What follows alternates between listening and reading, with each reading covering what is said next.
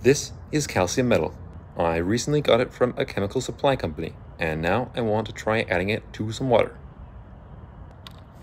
First, I weighed out about 3 grams of it onto a piece of paper.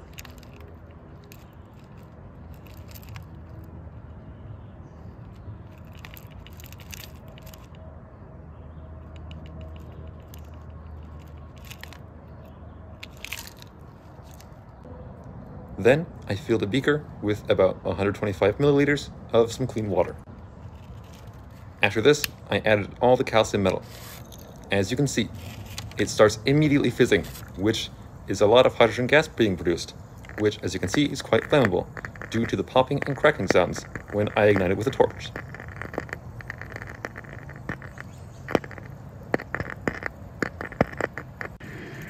After a few minutes, the solution turns milky white, which is from the suspension of insoluble calcium hydroxide produced by the calcium metal contacting with water.